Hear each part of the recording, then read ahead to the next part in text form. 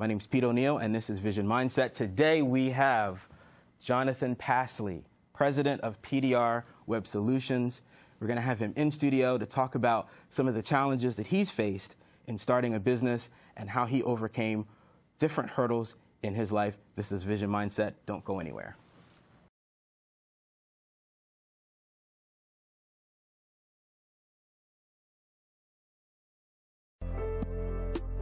John, it is great to see you. Great to have you in studio. Thanks for coming by. Yeah, definitely. Thanks for having me out. It's great to be here. Great to be here. So a lot of the folks that view my show don't know who you are, so I wanted to give you an opportunity to kind of introduce yourself and tell us what you do. Sure. So Jonathan Passley, I'm president of PDR Web Solutions. So I started the business when I was 22 years old, and now almost 10 years later, we've served over 300 customers, really internationally. What we basically do is we come into a business almost like a full-time marketing department and help them generate more customers, for their business using online marketing. So, in a nutshell, that's basically what we do. Yeah. So you're at a point where you're young, you get bit by the entrepreneurial bug, right? You make a couple of dollars, and some time goes by, and you decide to launch PDR Web Solutions. So in between when you launched the web company and now, tell me some of the challenges that you've had, some of the obstacles that you've had to overcome along the way. One of the more recent hurdles that I've had, so in April of, this is what, 2017 now, so April of 2016, right? One day I'm in the office, working hard like any entrepreneur, right? And working late. And one day, this evening, that evening was like April 20th or something like that. I all of a sudden just, kind of cough something up and like there's blood in it, right? I'm like, that's kind of weird. So let me try to do it again, see if I can duplicate it, and do it again, and blood in it again. I'm like, okay, well, back to work, right? So I go back to work.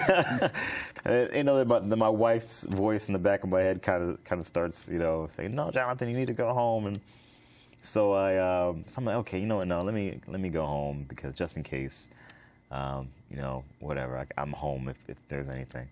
And so I pack up my stuff and I start to leave the office. And I feel a little nauseous. I'm like, well, I can go home. Not too far from not too far from home. So, let me just go to the bathroom just in case. So I go to the bathroom, long story short, and all of a sudden I start just throwing up nothing but blood. Wow. Nothing but blood. And as it's coming up, I'm like, what in the world? It's just... Frightening. Yeah. Frightening.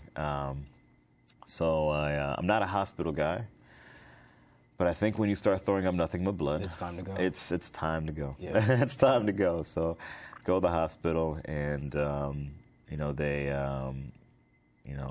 they check you in and things like that. And doctors will say, hey, you know what, most likely it's an ulcer. You're a business guy, stress and all that. It's ulcer. We'll go in, we'll do an endoscopy, shove a camera down your throat, look at it. It's probably ulcer. We'll patch you up. You'll be good to go. I said, okay, good. So, they hold me overnight, and the next morning they put me to sleep.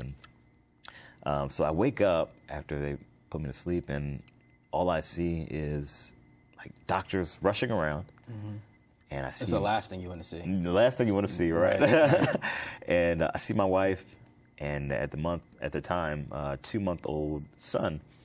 My wife looks super worried, right? And I got all this stuff shoved down my throat and all that, and I'm like, but, something in me is like, something's not right. Something's not right. And, at that point, I just pray and say, God, please don't take me away from my, wife and 2-month-old, son. I'm not thinking about business. I'm not thinking about all these goals. And it's them at that time. And so, long story short, fast forward, what happened was that there was a tumor on my stomach that burst. Wow. And I was literally bleeding to death. Wow. And, so they had to go in and cut it out. And they cut out about 75% of my stomach, parts of my liver. And, some of them recovering. And I'm thinking that's it. I'm like, okay, that's cool. That sounds like major surgery and all that. So you, after that, they say, okay, Jonathan, will you follow up with an oncologist? I'm like, okay, I don't know what an oncologist is. I'm like, that's just a doctor, right? Okay. Yeah. I just went through surgery. Cool. All right, whatever.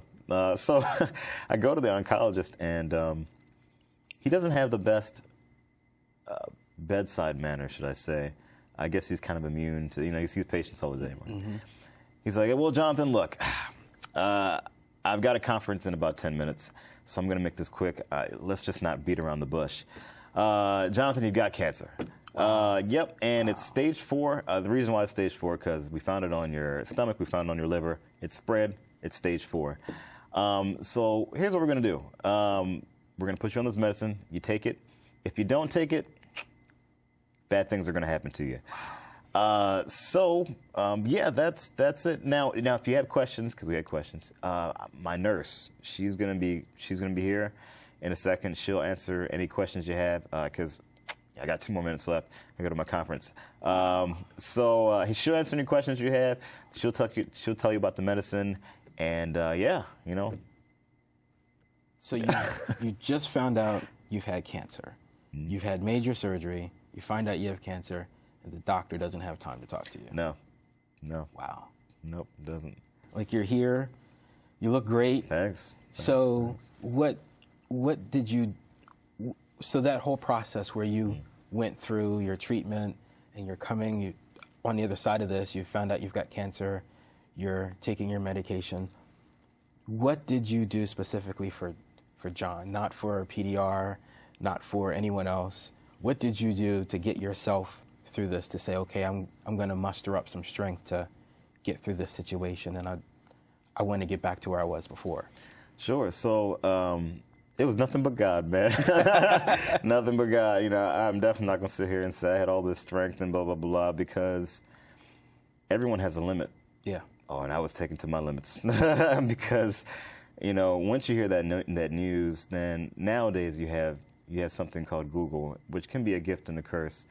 Because if your toe itches, you're dying. If your ear is itching, you're dying. You're dying. Mm-hmm. Oh, my goodness. Your mind starts taking over, and you start Googling stuff, and you start joining these forums on Facebook, and then, like, oh, my goodness. It's all bad news. It's all bad news. So, actually, the first year, I said I didn't want any of the medicine because I Googled it, and like, the only thing I found was, like, oh, you're going to die if you take this medicine, and this, that, the other. And, like, because, you have both sides. You have the natural community, and you have the traditional, and they both think each other have no idea what they're talking about, right? So, so you have no idea what to do. You're stuck in the middle, like, well, where should I go? Because each one is saying no to the other.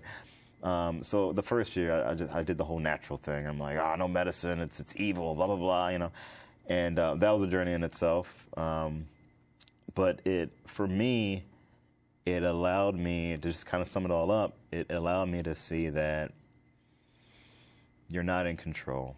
Mm-hmm.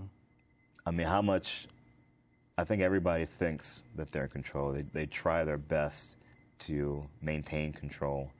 We think we control our days. We think we control this, that, the other. But literally right now, like, this building can catch on fire. We have no control. I hope that doesn't happen. I hope that doesn't happen. Fire extinguisher.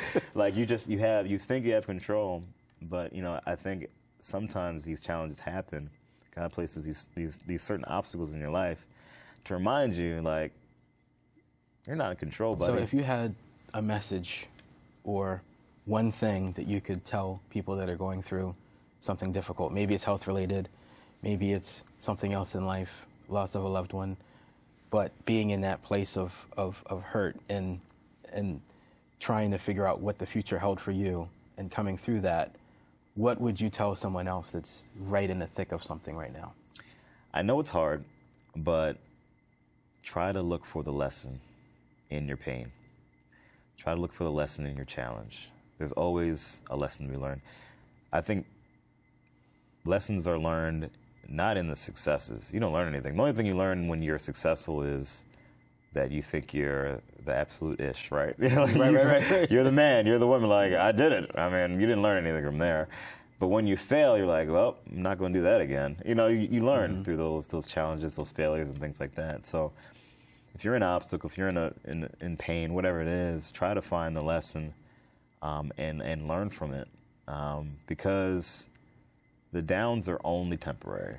Right. There's ups and downs, there's valleys and and mountains in your life, So you might be in that valley, you might be in that low point in your life, but just know that, you know, an up is coming soon.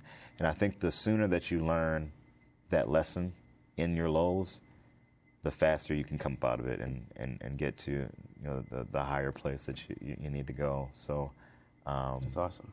Outstanding. Well, thanks for joining us on the show. It's been great talking to you, and I'm sure that someone watching right now is going to take something from what you said and be able to apply that to their own life. Well, hoping they do. So thanks, John. All right, thank you.